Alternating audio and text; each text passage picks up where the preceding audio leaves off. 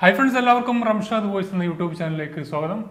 ഇന്നത്തെ video class നമ്മൾ നോക്കാൻ പോകുന്നത് നാലാമത്തെ വീഡിയോ ആണ്. പ്രിസൺ ഓഫീസർ അതുപോലെ ഗ്രൂപ്പ് ഡി, ലാബ് അസിസ്റ്റന്റ് എന്ന് പറയുന്ന എക്സാമുകൾക്കൊക്കെ വേണ്ടിയിട്ടുള്ള പ്രീവിയസ് മാത്സ് ക്വസ്റ്റ്യൻസ് ആണ് നമ്മൾ പരിചയപ്പെട്ടു പോരുന്നത്. അപ്പോൾ നാലാമത്തെ വീഡിയോ ആണിത്. മുമ്പുള്ള വീഡിയോ നിങ്ങൾ കാണുക, കാരണം ഒക്കെ പ്രധാനപ്പെട്ട ക്വസ്റ്റ്യൻസ് ആണ്, മുമ്പ് ചോദിച്ച ക്വസ്റ്റ്യൻസ് ആണ് എടുത്തിരിക്കുന്നത്. അപ്പോൾ ഈ ഒരു ഭാഗത്തും നമുക്ക് പ്രധാനപ്പെട്ട ക്വസ്റ്റ്യൻസ് ഒക്കെ പഠിക്കാം. അപ്പോൾ ഡെയിലി ക്ലാസ്സുകൾ നിങ്ങൾക്ക് ലഭിക്കാൻ വേണ്ടി ഈ ചാനൽ നിങ്ങൾ ആദ്യമായിട്ട് കാണുകയാണെങ്കിൽ റംഷാദ് വോയിസ് എന്ന ചാനൽ നിങ്ങൾ സബ്സ്ക്രൈബ് ചെയ്യുക, അതുപോലെ തന്നെ ആ ബെല്ലൈക്കണും എനേബിൾ ചെയ്യുക, എങ്കിൽ മാത്രമേ നിങ്ങൾക്ക് വീഡിയോ അപ്ലോഡ് ചെയ്യുമ്പോൾ നോട്ടിഫിക്കേഷൻ ഒക്കെ ലഭിക്കുകയുള്ളൂ. അപ്പോൾ നമുക്ക് എന്താ ക്ലാസ് നോക്കാം. My name is Ramshad. Welcome to my new video tutorial.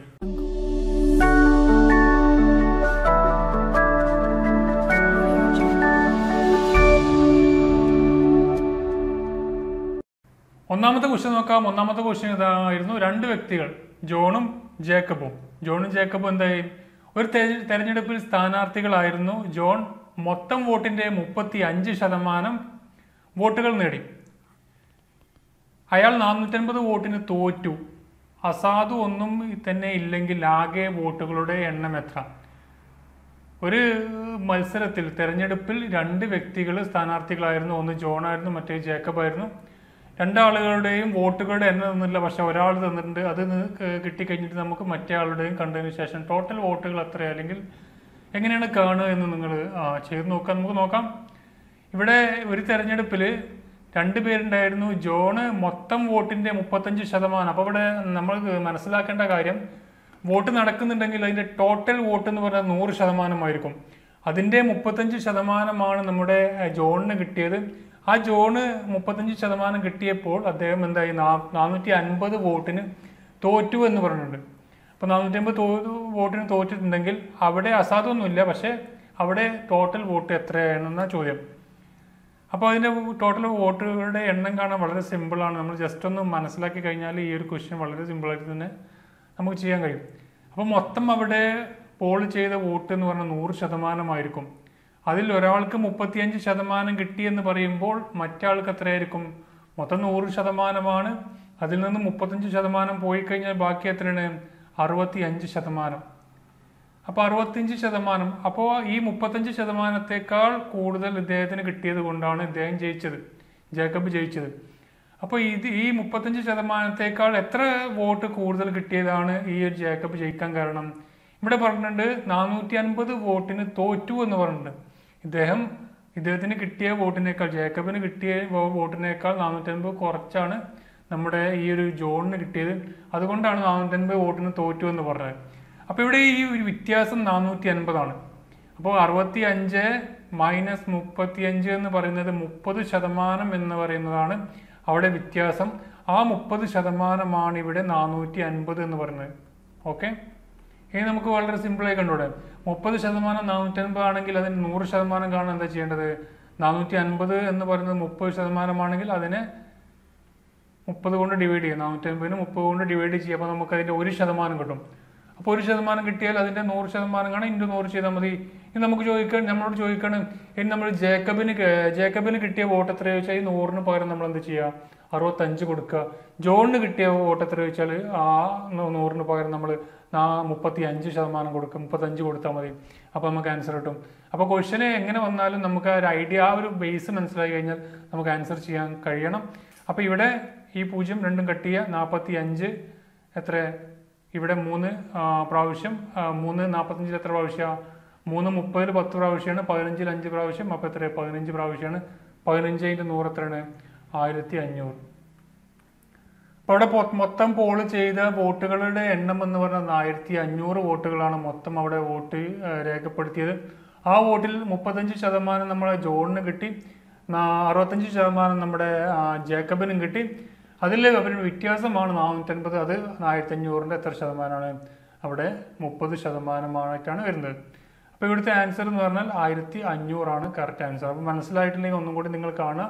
അപ്പോൾ നിങ്ങൾക്ക് തീർച്ചയായും മനസ്സിലാവുന്നതാണ്. വേറെ ക്വസ്റ്റ്യൻ നോക്കാം. പിന്നെ സംഖ്യകളാണ്. 2/3 + 1/2 + 1/4-ന്റെ 3 1/2 എത്ര? ഇപ്പോൾ 2/3, 1/2, 1/4 ഭിന്നസംഖ്യകളാണ്. ഭിന്നസംഖ്യകളുടെ കൂട്ടാൻ എന്താ ചെയ്യുക? ഒന്ന് രണ്ട് ഭിന്നസംഖ്യകളാണെങ്കിൽ നമ്മൾ ക്രോസ് ചെയ്താൽ മതി. ഇപ്പോൾ ഇങ്ങനെ ചെയ്താൽ രണ്ടെണ്ണം ഉണ്ടെങ്കിൽ നമുക്ക് ചെയ്യാം. അല്ലെങ്കിൽ ഇങ്ങനെ ചെയ്തിട്ട് പിന്നെ ആദ്യം ഇങ്ങനെ ക്രോസ് ചെയ്ത് പിന്നെ രണ്ടാമതിനെ കൂട്ട് ക്രോസ് ചെയ്യണം. അല്ലെങ്കിൽ വേറെ എങ്ങനെ ചെയ്യുക, ഇവിടെ ഈ ഒരു LCM എടുത്താൽ മതി. 3, 2, 4 എന്നിവയുടെ LCM എടുത്തു കഴിഞ്ഞാൽ നമുക്ക് എന്ത് കിട്ടും? അതിൻ്റെ എങ്ങനെ ചെയ്യേണ്ടത് നമുക്ക് നോക്കാം. LCM ഇങ്ങനെ എടുക്കുക. 3, 2, 4 എന്നിവയുടെ LCM 3, 2, 4 പൂർണ്ണമായിട്ട് ഹരിക്കാൻ കഴിയുന്ന ഏറ്റവും ചെറിയ സംഖ്യയാണ് അതിൻ്റെ LCM എന്ന് പറയുന്നത്. അത് ഏറ്റവും ചെറിയ സംഖ്യ ഏതാണ്? 12 ആണ്. 3 പൊതുവായിട്ട് ഹരിക്കാൻ കഴിയുന്ന ഏറ്റവും ചെറിയ സംഖ്യ. 3, 2, 4 12 പൊതുവായിട്ട് ഹരിക്കാൻ കഴിയും. ഇനി നമുക്ക് എന്ത് ചെയ്യാം? ഇവിടെ നമുക്ക് നോക്കാം. 2/3 ആണ്, പ്ലസ് 1/2 ആണ്, പ്ലസ് 1/4. ഈ 12 ഇവിടെ വരാൻ എത്ര ചെയ്യണം? 3 ഇൻറ്റു എത്ര? 12. 4 ആണ് 12. അപ്പോൾ മുകളിലും 12 ചെയ്യുക, 4 ചെയ്യുക. ഇവിടെ 6 ചെയ്യുക, ഇവിടെയും 6 ചെയ്യുക, ഇവിടെ 3 ചെയ്യുക, 3. ഇത് ബേസായിട്ട് മനസ്സിലാകാത്തവർക്ക് വേണ്ടി പറയുന്നതാണ്, മറ്റുള്ളവർ ക്ഷമിക്കുക, അറിയുന്നവർ. ഇവിടെ നമുക്കിപ്പോൾ എത്ര വരും? 8 പ്ലസ് 6 പ്ലസ് 3 എന്ന് വരും, /12.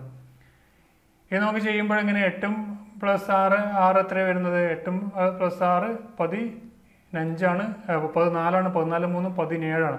17/12 വരും. അപ്പോൾ ഇതിൻ്റെ തുക നമുക്ക് കിട്ടി 17 12. ഇനി അതിൻ്റെ 3 1/2. 3 1/2 എന്ന് പറയും മിശ്രഭിന്നമാണ്. അതിനെ വിഷമഭിന്നമാക്കാൻ എന്താ ചെയ്യുക? 3 × 2 6, 6 × 1 7, 7/2 എന്ന് വരും. അപ്പോൾ ഇൻറ്റു 7/2. അപ്പോൾ എങ്ങനെ വരുന്നത്? ഇത് രണ്ടും ഭിന്നസംഖ്യകൾ തമ്മിൽ ഗുണിക്കാൻ എന്താ ചെയ്യുക? അതിൻ്റെ മുകളിലും താഴെയും ഗുണിച്ചാൽ മതി അല്ലേ? അപ്പോൾ 119 / 24 എന്ന് കിട്ടും. അപ്പോൾ ഇതിൻ്റെ ആൻസർ എത്രയാണ്? 119/24 ആണ്. അപ്പോൾ ഇവിടെ ഇതിൻ്റെ നമ്മൾ ആൻസർ ഇട്ട് ഇതാണ്. അപ്പോൾ ശ്രദ്ധിക്കുക, ഇത്തരം ക്വസ്റ്റ്യൻസ് വന്നു കഴിഞ്ഞാൽ ഈ രീതിയിൽ ചെയ്താൽ മതി. വേറെ ക്വസ്റ്റ്യൻ കൂടി നമുക്ക് നോക്കാം. 5, 13, 21 എന്ന സമാന്തര ശ്രേണിയിലെ എത്രാമത്തെ പദമാണ് 181? 181 എന്ന് പറയുന്ന എത്രാമത്തെ പദമാണ്? എന്നാം പദം കാണാനുള്ള ഇക്വേഷൻ നിങ്ങൾക്ക് അറിയുന്നതായിരിക്കും. അപ്പോൾ 5, 13, 21 എന്ന സമാന്തര ശ്രേണിയിലെ എത്രാമത്തെ പദമാണ് 181 എന്ന് പറയുന്നത്? ഇപ്പം എന്നാം പദം കാണാനുള്ള ഇക്വേഷൻ എന്താണ്? A + n - 1 × d ആണ് ഇവിടെ 181 എന്ന് പറയുന്നത്. അപ്പോൾ A എന്ന് പറയുന്നത് എന്താണ്? ആദ്യ പദം എന്ന് പറയുന്നത് ഇവിടെ A എന്ന് പറയുന്നത് 5 ആണ്, പൊതുവ്യത്യാസം. D എന്ന് പറയുന്നതോ? അപ്പോൾ തമ്മിലുള്ള വ്യത്യാസം എത്രയാണ്? 5ഉം 13 തമ്മിലുള്ള വ്യത്യാസം, അല്ലെങ്കിൽ 13 21 തമ്മിലുള്ള വ്യത്യാസം എത്രയാണ്? അത് 8 ആണ്. അപ്പോൾ 5ഉം 8ഉം നമുക്ക് കിട്ടി. ഇനി ഈ ഇക്വേഷൻ നമുക്ക് n കാണാൻ വേണ്ടിയിട്ട് ഈ ഇക്വേഷൻ ചെയ്ത് നോക്കിയാൽ മതി. A എന്ന് പറയുന്നത് 5 ആണ്, 5 + n - 1. ഓക്കെ. D എന്ന് പറയുന്നത് 8 = 181 ആണ്. 5 പ്ലസ് ഇവിടെ 8 × n 8n വരും. 8 × 1 8 181. ഇനി നമുക്ക് ചെയ്യാം. ഇവിടെ 8n എന്ന് പറയുന്നത് എത്രയാണ്? ഇവിടെ 181 പ്ലസ് -8 അങ്ങോട്ട് വരുമ്പോൾ +8 ആവും. +8 മൈനസ് ഇവിടെ 5 വരും. അത് എത്ര വരുന്നത്? 184 ആണ്. 8n എന്ന് പറയുന്നത് 184 ആവുമ്പോൾ n എന്ന് പറയുന്നത് എത്രയായിരിക്കും? n = 184 / 8. അത് എത്രയാണ്? 18ൽ 8 എത്ര പ്രാവശ്യമാണ്? 16ൽ 2 പ്രാവശ്യം. അപ്പോൾ 2 കിട്ടി. ബാക്കി വരുന്നത് 2 ആണ്. 24 എത്ര പ്രാവശ്യമാണ്? 3 പ്രാവശ്യം, 23. അപ്പോൾ ആൻസർ നമ്മൾ കിട്ടിയത് 23 ആണ് ഇവിടുത്തെ ആൻസറായി കിട്ടിയത്. അപ്പോൾ 5, 13, 21 എന്ന സമാന്തര ശ്രേണിയിൽ എത്രാമത്തെ പദമാണ് 181? 23ാമത്തെ പദമാണ് 181. അപ്പോൾ ഇത്തരം ക്വസ്റ്റ്യൻസ് ഇതിൽ നമ്മൾ മെയിനായിട്ട് അറിഞ്ഞിരിക്കേണ്ടത് A + n - 1 × d. A + n - 1 × d എന്ന് പറയുന്നത് എന്നാം പദം കാണാനുള്ള ഇക്വേഷനാണ്. അത് കണ്ടു കഴിച്ചാൽ നേരം നമുക്കിവിടെ ആദ്യ പദം കിട്ടി. ആദ്യ പദം എന്ന് പറയുന്നത് എന്താണ്? ഇവിടെ 5 ആണ്. പിന്നെ പൊതുവ്യത്യാസം എന്ന് പറയുന്നത് എത്രയാണ്? d ആണ് പൊതുവ്യത്യാസം. d എന്ന് പറയുന്നത് പൊതുവ്യത്യാസമാണ്. പൊതുവ്യത്യാസം കാണാൻ ഇക്വേഷൻ ആയിട്ടാണെങ്കിൽ രണ്ടാം പദം മൈനസ് ആദ്യ പദം. രണ്ടാമത്തെ പദത്തു നിന്നും ആദ്യ പദം മൈനസ് ചെയ്ത് കഴിഞ്ഞാൽ നമുക്ക് പൊതുവ്യത്യാസം കിട്ടി. അതാണ് ഇവിടെ. അത് ടോട്ടലുള്ള ആ എന്നാം പദം ടോട്ടലാണ് 181. അതിൽ എത്ര പദങ്ങളുണ്ട് നമ്മോട് ചോദിച്ചത്. പദങ്ങൾ കാണാനാണ് നമ്മൾ ഈ n എന്ന് പറയുന്ന ഇതിപ്പോൾ നമ്മോട് ചോദിക്കുകയാണ്. 5, 13, 21 എന്ന് 23 പദങ്ങളുള്ള സമാന്തര ശ്രേണിയിലെ 23ാമത്തെ പദം എന്താണെന്ന് ചോദിച്ചാൽ നമുക്ക് ആ എന്നാം പദം കാണാനുള്ള 23ാമത്തെ പദം കാണാൻ ഇത് നേരെ തിരിച്ചും നിങ്ങൾ ചെയ്ത് നോക്കാം. ഇവിടെ n പകരം 23 ഇട്ടിട്ട് നിങ്ങൾ ചെയ്ത് നോക്കാം. ഇവിടെ 181 ആണോ കിട്ടുന്നത്? ആ രീതിയിൽ ചെയ്ത് നോക്കാം. അപ്പോൾ ഒരു ക്വസ്റ്റ്യൻ കിട്ടിയാൽ തിരിച്ചും മറിച്ചൊക്കെ ചെയ്ത് കഴിഞ്ഞാൽ നമുക്ക് ആ ക്വസ്റ്റ്യൻ തറവും പിന്നെ നമുക്ക് അത് ആ ഒരു ഭാഗത്തുനിന്ന് ഏത് ക്വസ്റ്റ്യൻ വന്നാലും ചെയ്യാനും കഴിയും. അപ്പോൾ ഇന്നത്തെ ഈ ഒരു ക്ലാസ്സിൽ ഇത്തരം ക്വസ്റ്റ്യൻസാണ് നമ്മൾ പരിചയപ്പെട്ടത്. അപ്പോൾ ഇതുപോലത്തെ ക്വസ്റ്റ്യൻസ് നിങ്ങൾ കളക്ട് ചെയ്യുക, എന്നിട്ട് ചെയ്ത് നോക്കുക, പ്രീവിയസ് ക്വസ്റ്റ്യൻ പേപ്പർ ചെയ്ത് നോക്കുക.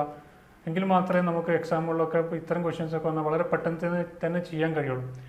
അപ്പോൾ ഈ ഒരു വീഡിയോ നിങ്ങൾക്ക് ഉപകാരപ്പെടാൻ നിങ്ങളുടെ ഫ്രണ്ട്സിന് ഷെയർ ചെയ്യുക. അതുപോലെ ഈ ചാനൽ സബ്സ്ക്രൈബ് ചെയ്യാത്തവർ തീർച്ചയായും സബ്സ്ക്രൈബ് ചെയ്യുക, അതുപോലെ ബെല്ലൈക്കണും എനേബിൾ ചെയ്യുക. കൂടുതൽ വീഡിയോകൾക്ക് വേണ്ടി ഇനി ഈ ഒരു വീഡിയോ സീരീസ് തന്നെ നമുക്ക് ഒരുപാട് എക്സാം വരെ ഇതിങ്ങനെ തുറന്നുകൊണ്ടേ പോകണം, പ്രീവിയസ് ക്വസ്റ്റ്യൻസ് ഒക്കെ ഉൾപ്പെടുത്തി. അപ്പോൾ ഇനി മറ്റൊരു വീഡിയോയുമായി നമുക്ക് വീണ്ടും കാണാം. Thank you for watching. Have A nice day.